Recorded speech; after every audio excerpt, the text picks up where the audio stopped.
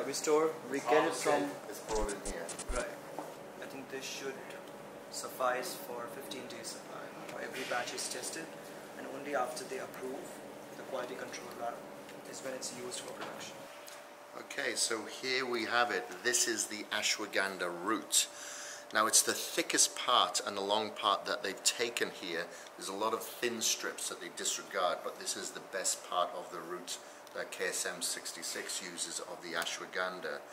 So ashwa stands for horse and gandha stands for smell, meaning it could possibly smell like a horse, but more so that it gives you power like a horse. Okay, so this is what happens to the root next. It is put into this large vat, as you can see, with clean water, and this is where the root is now cleaned. Once that has been cleaned, it is then put onto this drying tray, and once it's placed on there, it's going into a dryer that you'll be able to see behind you in a second, and it gets dried for anywhere between 10 to 12 hours. So this root goes through 2 washing processes. The first one, once it's picked at the farms, and the second one here.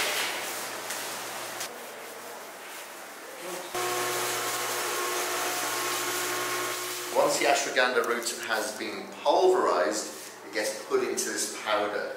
You see that very fine powder here. So now it's ready for processing.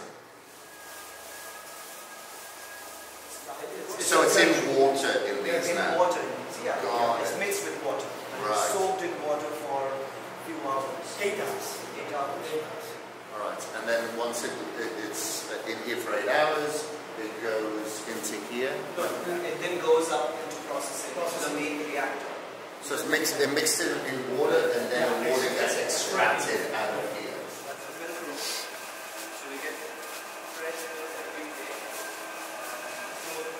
So this is where the fresh milk is put every day. Now, part of the ashwagandha process is cleaning with milk, alright, and this is where the milk is stored at 5 to 10 degrees, okay, before it goes into the processing and part of that cleaning process. Alright, so you come here. This is where the milk and the water meet together with the ashwagandha. So that's where it's really put together and concentrated and clean. And then if you come over here, this is where it then leaves that facility and it comes to these tanks to ferment.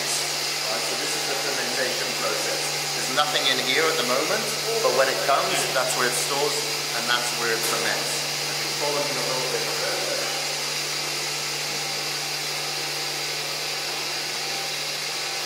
Once it's gone through the fermentation process, it comes over here, and this is where the milk and the water is extracted from the ashwagandha. There's still a little bit of moisture in there, which we will see now, which they're put into trays, and it has to go through another drying process after that.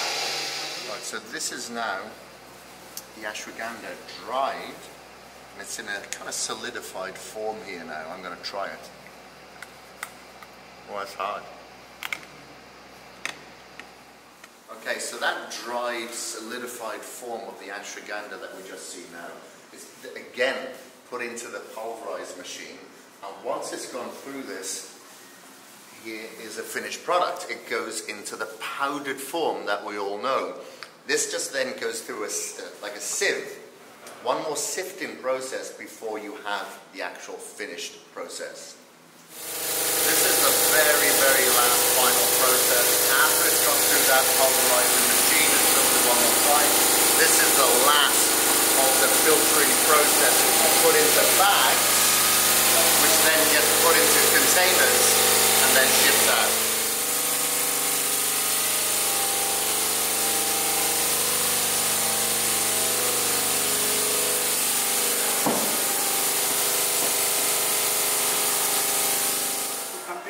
Complete analysis.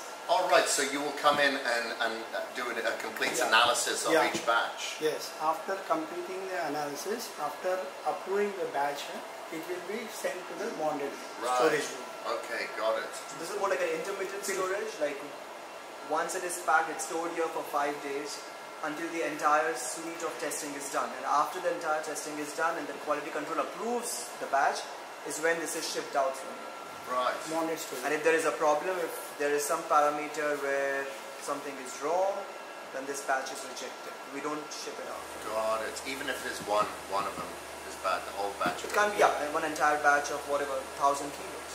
Right, right.